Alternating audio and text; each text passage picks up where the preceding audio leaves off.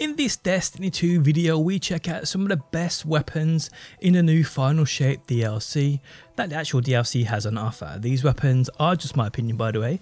These are obviously before the day one raid drops too, and these are weapons that anyone can get quite easily. How's it going, guys? My name is DPJ, and if you do enjoy the video, leaving a like really helps out.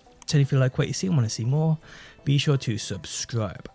So with the servers being mostly broke, with players waiting until the weekend to jump in, I thought I'd bring you guys a video on some of the better weapons, some of the better new weapons you can acquire without much hassle, which will help your progress through this game and what's to come.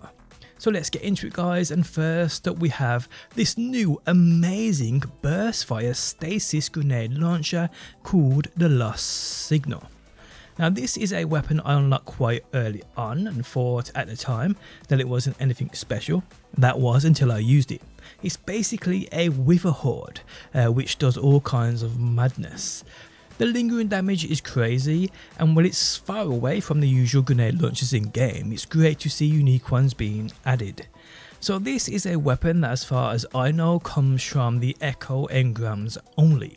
These come from the season pass, and you'd equip them in the helm at the old war table. Now you need to select the engram on the left hand side here in order to get one of these, and as far as I'm aware, there's only two weapons that can drop from these engrams, a sword and this grenade launcher, so your odds of getting this are quite high. Now in regards to roles, I personally wouldn't mind a strategist and wellspring, or maybe even demolitionist instead of wellspring, but there are many combinations for you to use here to suit your build style. It also has a great origin trait called Radiolaria Transponder, where rapid final blows cause targets to explode into a pool of radiolarian fluid. Pretty cool. Okay, so next up, guys, we have this amazing new primary sidearm called the Core. This Strand special using sidearm is utterly incredible, as it shares its intrinsic frame with one other weapon that I know of in the game, which was way harder to get, a weapon known as the Indeg Kindness. Now what's special about this frame is these weapons fire self-propelled rocket ammunition, where projectiles explode on impact for high damage, and that's exactly what they do, crazy high damage. Now I've been unlucky with my rolls. I'm trying to get those red borders to be able to craft the ultimate version, but the one you'd 100% want to have is one with beacon rounds on it and probably hatchling. This would work amazingly well with Strand builds, but also work amazing with that prismatic too. It's intrinsic, the dealer's choice is also decent at the same time. Now to get this weapon, it comes mainly from those Pale Heart engrams, which to be honest are quite easy to get. I mean, just run around on the Pale Heart, complete the overthrow and just pick up random chests. You'll get plenty of these. Leveling up Ghost 2 also gives you more opportunity to get these weapons. Now you can obviously focus these weapons at Ghost within the Lost City, so yeah, keep an eye on that too. So yeah, it really isn't a hard weapon to get, it's just a perfect roll might be. So we gotta grind this one out, people, but it's definitely worth it. Okay, so next up, guys, we have two new hand cannons to the game. We have the bold endings and the Maahes HC4. We'll start with the bold endings. This thing is utterly brutal. These two hand cannons, though, I will state, are part of a family of, I believe, like 4 hand cannons in the game, maybe even less, that are burst hand cannons. 2-round burst hand cannons. And they actually feel to me a lot like sidearms, but hey. Now the other one in the game, which is an older weapon, is called the Warden's Law. I think that may be it, so there's 3 in total. If I'm wrong, let me know down below. So yes, again, firstly we have the bold endings. So this is a stasis hand cannon I've used quite a lot, not even having the greatest roll either.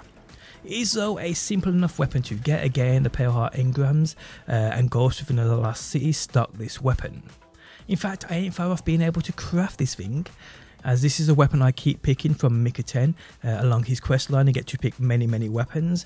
I just kept choosing this and I kept getting red borders of it. I think I need one more red border to be able to craft this thing. Now in regards to rolls, the one I am personally interested in trying out is Headstone and Dragonfly. These could completely go against each other and not work at all, but I'm really curious to see the outcome of them. Other perks are here in plenty. I mean, we have Eye of the Storm, Rapid Hit, to name a few. Okay, so the other 2-burst hand cannon is a void weapon called the Maahes HC4. I'm probably pronouncing that wrong. Now this one, as far as I'm aware, is a random world drop, and I've only had a couple of them, both dropping for me while playing the Final Shape campaign. Now this is a weapon that can hold a role I must get my hands on, one with repulsor brace and destabilizing rounds. This goes toe to toe in my void build and would work wonders even with my void hunter prismatic build. I need this in my life. But I actually feel this may be the hardest one to get from this list, people. As again, I've only had it drop from the campaign, but I have read it's a world drop. So if you have one of these with that perfect roll for me of destabilizing rounds and that repulsor brace, let me know in the comments section so I can block ya. Only joking. Okay, so lastly guys are 2 exotics tied to quest lines which I've already made complete guides on. I will link the guides in the video description if you want to get these weapons. So first up guys, we have the Ergo Sum. This special ammo secondary exotic sword is utterly unreal and unique. What's special about this is the fact its main exotic perk can be something of other exotic weapons such as the Polaris Lance, the Cloud Strike, the Galahorn and more. This thing's nuts, and you're seeing what this can drop with on screen now. There are 8 in total and I need to collect all of them. Now what's also great about this new exotic sword is the fact you can farm it multiple times, unlimited times for that matter, as far as my understanding takes me. Now there are a couple of ways you can do this. The first way is to do the Pale Heart's very own Pathfinder. Bridge your way across this, doing those requirements, and it gives you a couple of these swords.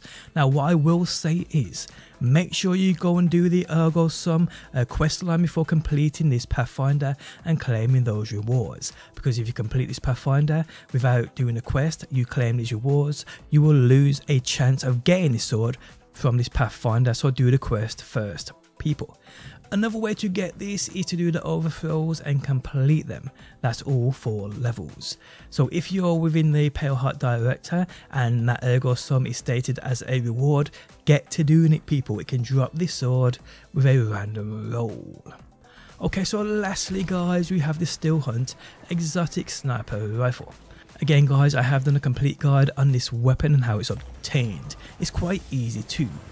So the Still Hunt is a sniper rifle which, if you do not know, it basically gives you the golden gun super from the hunter. No matter what subclass or what class you are using in general, Titan, Warlock, it doesn't matter, you can have this and basically use the golden gun and use it alongside any other subclass and always have it there too at the same time. So how this basically works is you get headshots with a weapon, or you collect orbs with this weapon. It builds up a super bar. When that super bar is full, you hold the reload button, you'll trigger the golden gun. You'll have a timer, it's not too short to be honest, where you can fire 3 shots at the golden gun. It's utterly unreal. This will go toe in toe with many builds out there. And what's also great about this is you can build up this mini super bar, switch to your other weapon and come back to this sniper and use that golden gun feature on it whenever you want. Once you build up that bar, it doesn't disappear until you trigger it. Pretty cool.